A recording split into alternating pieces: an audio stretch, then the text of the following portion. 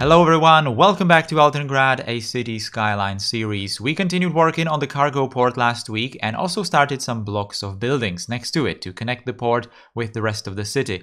For today's project, we will build more of that mostly residential area, and if you remember, we have a railroad going through it to the main train station. We will convert that railroad to a viaduct and detail and build all around it. Okay, so at first we are going to convert that railroad already and just lower the terrain around it. I will have to do some more extensive terraforming around this area because I kind of plan to advance the city from this point in a slightly different manner than the terrain kind of, allows me. So in the coming episodes, I will be mostly flattening some of these places. Obviously, this place right here where the viaduct is going to be some sort of a tiny valley. To justify building the railroad like this over here, and slowly it's just going to probably go higher. Anyway, at the start of today's project, I'm also going to build quite a lot of roads and do some of these blocks where I'm later going to put, just the blocks of buildings, right? But right now, I really wanted to just do this kind of planning and put all these roads and create these grids. It's not exactly like a finished thing. I did quite a lot, as you can see. We already reached this place, mostly the main train station with this planning. But I'm just skipping through it in this time lapse anyway, because like I said, it's not exactly a finished thing. But I just wanted to show you that I did that, and you will definitely see that in the cinematics as well. Alright, so this viaduct is not exactly all that super long. It's just going over this, like I said, some sort of a valley, so it can continue towards that train yard, the small train yard that just goes from the cargo port, and where later I will probably build some smaller town, village maybe. And it's probably going to be some sort of a village that just recently got connected to the city itself. Now, down here, I'm doing quite a lot of intersections for the trams. Later, I'm going to get rid of some connections, but add more. It's going to be kind of complicated doing that. I really wanted to have the intersections on completely flat ground, of course, because I needed to then put cobblestone on it. You will all see that. And obviously the wires and all kinds of those details that just are necessary for these intersections. So some of these places needed to be completely flat, which was not exactly all that easy. So in the end, I only limited these intersections, these big intersections, to just a couple of places where I think they might be most useful, right? But later I'm definitely in the series going to add a lot more lines. I was starting to do that already in just a couple of previous episodes where I started putting more lines on more than just one line on a track, which created some traffic issues already in the city. If you've been on the yesterday's live stream, then you could have definitely seen that we were dealing with some quite big traffic issues already in the city. And I was explaining that that's actually quite good because it's going to be like a real motivation to then do some changes to the city as the time goes on. So that's good, that's good. That's something that I was really hoping that it would happen, that traffic issues would arise already in this time period, so that probably after the war we are going to do some infrastructure changes and just dedicate whole episodes for just reworking some road systems in the city. But anyway, that's long into the future, right? Not exactly something that we need to concern ourselves with right now. So I was saying the trams, right? I was talking about the trams. So the trams, they will definitely be extended all around the city. I was doing some reading again about the trams in Prague, for example, and it's kind of surprising that there were quite a lot more lines and tracks just all around the city. Like every second street had its own tram tracks, probably over-exaggerating a bit, but there were a lot of tracks all around the city. Altengrad is probably going to be very similar in this regard, that it's going to have tracks everywhere, but to be completely honest, I don't really want to do the tracks everywhere because it's not that easy to do them, especially the intersections. If I want to create them realistically, I have to use my intersections, the ones that I have the offsets larger, so that the radius is going to be much better. But that means that it needs to be on completely flat ground, it needs the cobblestone underneath it, and its own wires manually placed. And that all takes quite a lot of time. So you can imagine that I don't exactly want to do them too much. But I need to find some balance because it is very realistic to do a lot of tram connections throughout the city, right? So I'm probably not going to make like every second street have its own tracks and its own line or whatever, but I will try to make it dense with the trams, all right? So this place that we are building right here, it's a lot of these blocks, right? When I first started doing this episode, I obviously did the roads, and like I said, we needed to finish these blocks with all these buildings. So they are mostly residential buildings. Towards the main streets, I'm trying to put commercial buildings because, as you can see, the demand is very high for industrial buildings, but that's partially because I don't have the industrial buildings in the city working, because I'm still not having any vehicles that will transport the raw materials into buildings, because I didn't find any like historical vehicles, like historical trucks or something.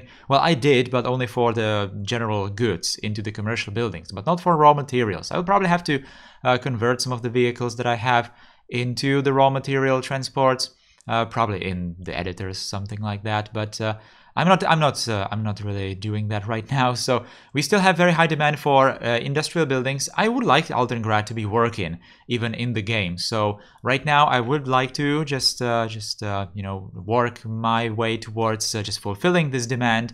But I'm not exactly sure if the demand for industrial is correct at this point, because like I said, it's probably mostly due to the buildings just not working. But there definitely is demand for commercial buildings, so like I said, I'm trying to place commercial buildings in these blocks around the main streets. Now, of course, in cities like cities that have these kinds of blocks of buildings, you mostly have the first floors or the bottom floors of these buildings just dedicated to some shops and, just services. And the rest of the floors are usually residential. The city skylines, we don't have anything like that. So I don't really have that many buildings to choose from for just purely commercial, but I do have quite a lot of buildings for residential. I kind of wish that there were some, buildings that had like both, so that they would be residential and commercial. It just occurred to me that I could probably start placing one of those cube buildings, the fake buildings that I created for procedural objects for commercial purposes. Just put a few of them inside of these residential buildings and be done with it. I disabled the noise pollution anyway in the city, because it's kind of stupid how it works in the game that you basically cannot put commercial buildings anywhere near residential buildings, which is just not realistic at all. Like I said, you usually have first floors commercial and the rest of the floors residential, and it's just working perfectly fine, right? Perfectly fine. All right, so I mostly just talked all over me building these blocks in this episode, which is kind of what I was aiming for, because like I said in the previous episodes, many previous episodes, doing these residential blocks, or well, just blocks, not exactly residential only, doing these blocks is more of the same. I'm doing it pretty much in every episode, so I'm even skipping it largely in the time lapses, but it's something that's very necessary for the city. And when you do enough of these blocks, then the whole neighborhoods are going to look really, really good. That's what I was saying, all the time with these European block buildings. You kind of need to have a lot of them in one place, and it's going to start to look really, really good. So quantity is very important with these old buildings, because individually they do look good, sure, but you don't really have like matching styles with most of these buildings, and that's fine, because that's like it in real life as well. You have all these mismatched buildings. They kind of do follow at least the heights, for example, but the styles, the colors and all that are not exactly matching. And in City Skylines is definitely looking much, much better when you have a lot of these blocks in one space, because the quantity itself of these buildings, in my opinion, just looks really, really good. So, like I was even saying in the previous episode, I would really like to do in the coming episodes, I would really like to do like one project. For example, in this one, it's the Viaduct with all these detailing, industrial detailing around it. And then just, with the rest of the time that I have for the episode, I'm just going to fill some of these blocks with the buildings. And, when that's done, we are probably going to end up with a really big part of the city, just all around the core of the city. We will have all these residential blocks or mixed blocks, I guess, with some projects inside of them. So for example, the viaduct in here, or probably some parks, or whatever kind of projects I'm gonna do in the future, right? So right here, like I said, I'm doing some sort of industrial detailing, because this is very common actually, that viaducts in urban environments have uses. The arches, the individual arches do have uses as some sort of warehouses most probably, or small workshops maybe, and they are usually just walled off. They have either like a brick walls, usually just wooden walls, later maybe even some like steel, the what's that called, the metal sheet metal kind of walls, but that's a bit early for that, so mostly wooden and brick in these eras. So this place is definitely going to be very suited for some reworks in the future, especially the residential part, the industrial part of it, and maybe some of these roads are going to be changed. So this place is definitely going to see some changes as we progress in time. Maybe the viaduct itself might be later just widened maybe, or repaired and made more modern, more suited for modern train traffic, right? Anyway, guys, I was mostly talking about things not really connected to this episode, but I think I really wanted to talk about those things because it's kind of important to talk about the future of the city, right? And like I said, we're just building these blocks, and I was kind of commenting that a lot in the previous episode, so not much else to add. These kinds of details, it just occurred to me that I completely omitted from this time-lapse when I was putting those, the underground, not the underground, but the under-track decals for the tracks. Well, they're not decals, they're networks.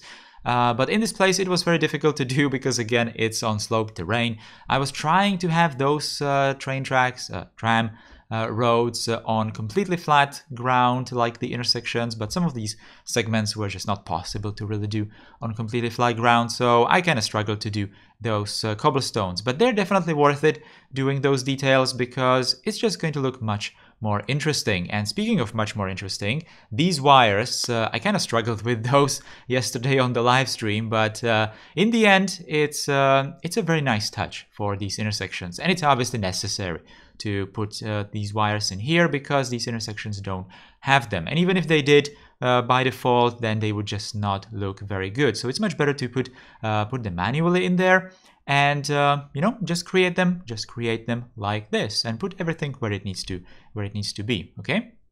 Now, one last thing that we needed to do was to fill all these courtyards, or just backyards, whatever, inside of these blocks. So the smaller blocks I usually just covered with some trees, but in here I also used some of the more industrial, like workshops or warehouses, buildings, and just some details, some mud and gravel and all that, just so it's going to look more interesting.